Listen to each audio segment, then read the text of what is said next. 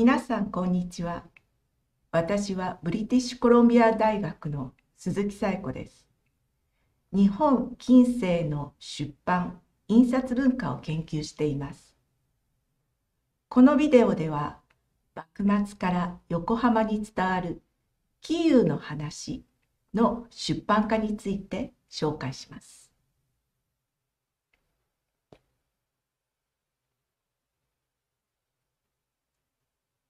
江戸時代、一個人の著作権は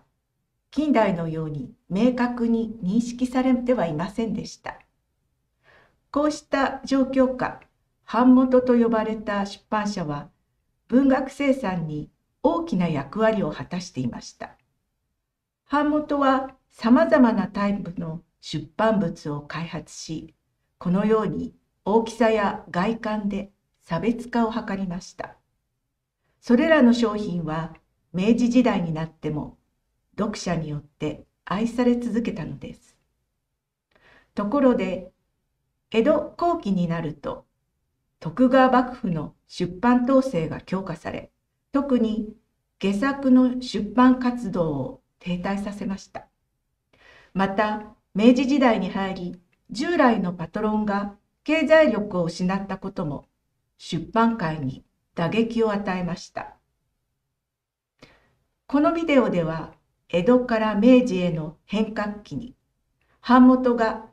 喜遊のテクストをどのように商品化し、どのように再生産していったかを明らかにするため、1870年代のいわゆる版本と呼ばれる木版印刷の本を例として用い、話の内容だけではなく、それらの書形、文体、挿絵を比較分析します。このビデオを見れば、喜遊の話が文章化され変容していった文学メディアの環境を理解することができるでしょう。また、これらの出版物の背後にある政治的、社会的、経済的要因を捉えることができるでしょう。さて、喜遊の話へと進みましょう。まず、喜遊が自害の前に作ったと伝えられている時世の歌を紹介します。露をだに、伊藤大和のおみなえし、降るアメリカに袖は濡らさじ。池主真紀子はこの歌を、たとえ雨露が日本の友情を煩わせたとしても、アメリカの雨で私の袖を濡らすことはさせないと訳しているように、この和歌は異人客を拒絶する気持ちを読んでいます。この歌にはいくつかのキーワードが含まれています。大和は日本の呼称、アメリカは当時日本に開国を迫った列強5カ国の一つ。おみなえしは花の名であり、かつ日本女性を意味しています。あなたはこの和歌からどんな女性、どんな事件を連想しましたか？登場人物は喜遊、イウルス、喜遊の抱え主である顔喜郎主人、喜遊の父親です。喜遊は1846年に医者の娘として江戸、現在の東京に生まれました。1855年の安政大地震と父親の長患いで家は没落し、喜遊は親の薬代のために身売りします。彼女は吉原で全盛を極めた後、横浜三崎遊郭の顔喜郎に住み替えとなります。顔喜郎の老子は、喜遊が日本人客専用の遊女だったにもかかわらず、大金に目がくらみ、アメリカ人客イウルスの相手をするように強要しました。その結果、1862年、喜遊はイウルスの要求を拒絶し、先ほどの和歌を残して自害してしまうのです。ある人はこの事件を実話だと信じ、またある人は作り話だと論じています。しかし、このビデオでは、実話対作り話の議論は重要ではありません。それより、幕末の横浜で噂されていた遊女の自殺話が、なぜ明治期に入ってから印刷出版媒体の中で文章化されたのか、そしてなぜ史実の記録とフィクションという2つのテキストに分化したのかという疑問に焦点を当てます。これらの疑問に答えるために、喜遊の噂が生まれた歴史的背景を見てみましょう。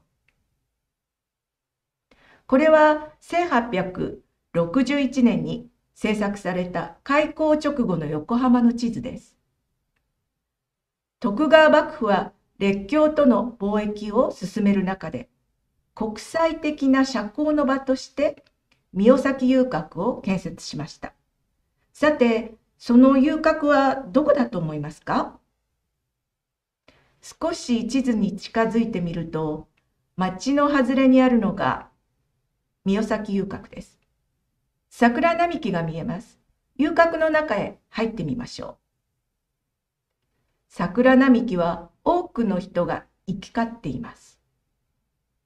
そしてこの遊郭の中で繁盛していた店が、喜遊が働いていたとされる雁木楼でした。この浮世絵には雁木楼内の扇の間という有名な客間で、アメリカ、イギリス、フランス、オランダ、ロシアの列強5カ国の男女と新国人が宴会をしている様子が描かれています。幕府はこれら欧米5カ国の圧力に屈し、鎖国政策を廃止し、不動病条約を締結し、横浜港を開港しました。このおかげで雁木楼のように富を得た者もいた反面、反幕府派はこの弱腰な外交政策を非難しました。この反幕府派の言説は尊皇攘夷思想と結びつき、明治維新を起こし、近代天皇制国家樹立の原動力の一つとなりました。喜遊の話が初めて出版化されたのは、そのような不安定な政治情勢の中でした。さて、年表を整理してみましょう。1859年に横浜港開港と御崎遊郭開業が、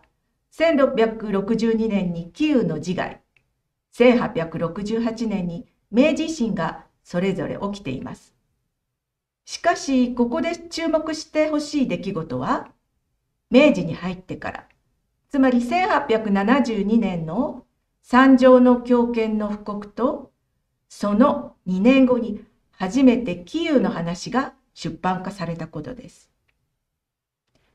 明治政府は三条の狂犬の中で、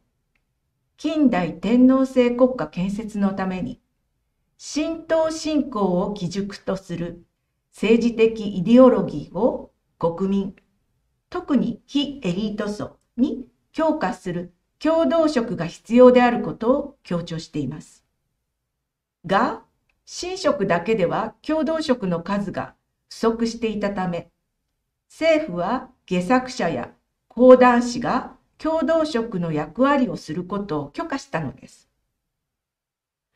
そこで江戸後期から執筆、出版活動が停滞していた戯作者やその版元たちがこの機会に飛びつき、国民強化政策のための商品、つまり大衆のための啓蒙書を企画、制作したことは想像に難くありません。先ほどもお見せしましたが、これらは江戸時代の版元がよく使った書形です。一番大きい本は学術書、2番目に大きいのは啓蒙書、3番目はガイドブックや人情本のような小説、最も小さい本は語彙集や滑稽本、ジョークブックのことですが、に用いるというに、版元は内容によって本の大きさを使い分けていました。喜遊出版に用いられたのは真ん中の2つのサイズです。1874年、出版社の辻岡文介は三条の狂犬に触発され、近世紀文全7巻を出版しました。これは初めて喜遊の話を載せた本です。この本には3つの特徴があります。第一に、その大きさからもわかるように、啓蒙目的の歴史書として作られたこと。第二に、この本で政治色の濃い歴史上の人物としての喜遊、つまり尊皇攘夷の遊女喜遊が誕生したことです。実際この本の作者は文中で、この喜遊の話が資料調査に基づいた実話であるということを強調しています。第3に、版元は啓蒙書にふさわしい作者と絵師、つまり旧上級武士階級出身で学識が高い戯作者の染崎信久と、画壇の権威であった狩野派で修行した絵師の小林栄卓を採用したことです。やや硬い文体や難しい目の語彙、文と挿絵のレイアウトは中級読者を対象としていたことを示唆しています。この本の中で喜遊は列強の圧力に屈しなかった誇り高い日本国民の手本として美化されています。喜遊の出版ブームはこの近世紀文から始まり、後続の喜遊物はこのテクストから分化していったと考えてよいでしょう。さて、近世紀文の版元、辻岡文介は同年、このスピンオフ作品として義列回転百首を出版しました。この本の作者と絵師は近世紀文と全く同じです。が、近世紀文より本のサイズが小さく、しかも複数巻セットではなく、一冊完結であったことから、近世紀文のような中級読者向けではなく、安価な初学者向け読み物であったことを示しています。義列回転百首という題名を翻訳すると、尊皇派百人和歌選となります。この本では、歌人100名の和歌、小伝、肖像がそれぞれ1ページごとにコンパクトに収められており、読者は平易かつ短い文と挿絵によって幕末の歴史を学ぶことができます。この和歌集は歌の芸術性を基準にした選集ではなく、むしろ初級歴史書兼愛国主義のプロパガンダ集だったと考えられます。この翌年に出版された報国大和魂全2巻は、義列回転百首と同じ大きさで、題名も義列同様、愛国主義のトーンがあります。版元は小林哲次郎と言われています。この作品を見ると、文章が挿絵の周りを取り囲むグラフィックノベル的レイアウトを持っていることがわかります。著者は以前の2作品同様、染崎信久です。しかし、挿絵師は江戸時代に横浜の遊女と異人客を主題に多くの風俗画を描いた浮世絵師、歌川義虎です。報国大和魂の挿絵は読者に政治色の強い喜遊誕生以前の非政治的な横浜の遊女像を思い起こさせたかもしれません。先の近世紀文や義列回転百首の挿絵に比べ、義虎の挿絵は浮世絵調でそれほど写実性を強調していません。近世紀文とこの報国大和魂を比較してみると、当初、版元は明治政府の強化政策に乗じて、プロパガンダ色の強い喜遊物を出版したものの、そのうち市場拡大のため、徐々に読者受けのする本である読み物としての喜遊物も開発していったという流れを示してくれます。喜遊出版における娯楽性への傾向は、人情本と読まれたロマンスフィクションの中でより顕著に見ることができます。人情本は江戸時代に女性読者をターゲットに開発された版本で、今日のハーレックインロマンス文庫に類似しています。人情本の主たるテーマは恋愛話で、都会に住む町人の習慣やファッションといった要素を盛り込んでいました。1876年、版元兼貸本屋の大島屋伝右衛門は、人情本春雨文庫全7巻を出版しました。これは喜遊が尊皇攘夷の遊女から親孝行の遊女へと明確に変身したターニングポイントの作品です。喜遊像の変容の理由としては、尊皇攘夷思想が1870年代当時でもすでに時代遅れであったこと、国民の手本としての儒教的な公女像が再流行しつつあったこと、そして国民国家建設のプロパガンダより貧困と孝行のために遊女となった喜遊のメロドラマの方が非エリート層の市場を獲得できると版元が考えていたことが挙げられます。春雨文庫は近世紀文同様、全7巻構成で発行されました。しかし近世紀文よりサイズが小さく、より装飾的な表紙や多色刷りの挿絵、口絵の数々から、近世紀文より読者のための娯楽性を追求していたことがわかります。しかし版元は単に虚構性の高いドラマを作り上げたというより、むしろ写実性と創作性を併せ持つドキュフィクションとして読者を引きつけようとしていたことがわかります。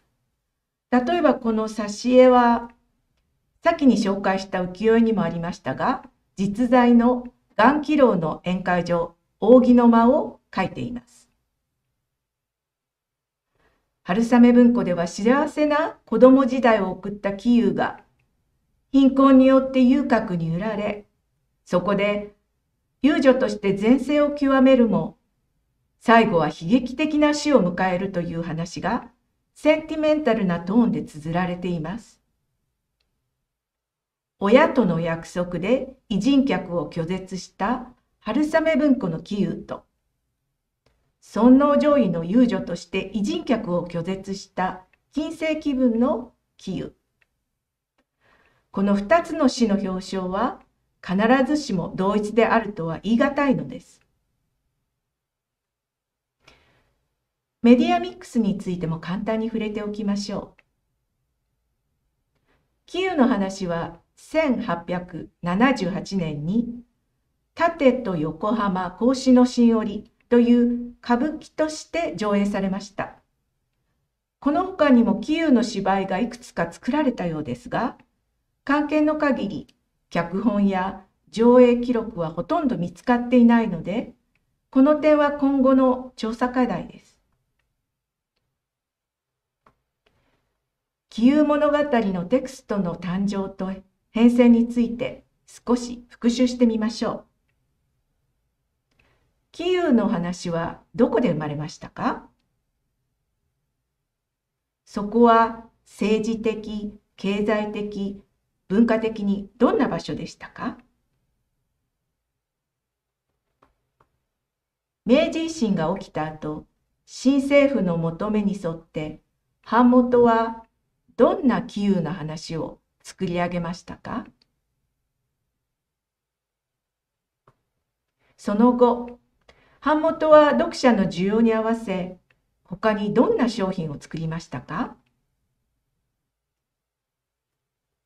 その中の杞憂はどんな女性でしたか？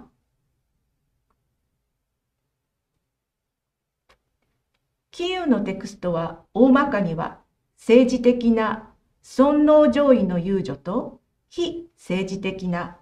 親孝行の遊女の2つのタイプに分けることができます。しかし、実際には一つのテクストが両方の特徴を持っている場合もあり、杞憂テクストの世界はもっと複雑です。さて、このビデオでは、杞憂のテクストが木版印刷メディアの中で変容していく軌道を出版活動を通じて論じてきました。杞憂の自殺という事件は、幕末横浜の人々の間に広まったただの噂だったのかもしれません。しかし、近世から近代への転換期の政治的、社会的、経済的需要は、版元たちの出版活動に影響を及ぼし、さまざまな杞憂の話を生み出すのに至ったのです。このことは理想的な国民像や女性の役割というものは決して固定化された概念ではなく、常に変化することを示しています。また、一つのテキストが時代とともに変化、分化していくことも示してくれました。1970年代、有吉佐和子は杞憂の物語に現代的な解釈を加え、戯曲「フルアメリカ」に袖は濡らさじを書きました。今、もしあなたが杞憂の物語を作るとしたら、どんなストーリーを作ってみたいですか？どんなメディアを使って、どのような形で発表してみたいですか？ウェブサイトに明治時代に描かれた杞憂の肖像画を載せておきます。これらのカラフルな浮世絵を見ていたら、何かいいアイデアが浮かぶかもしれませんね。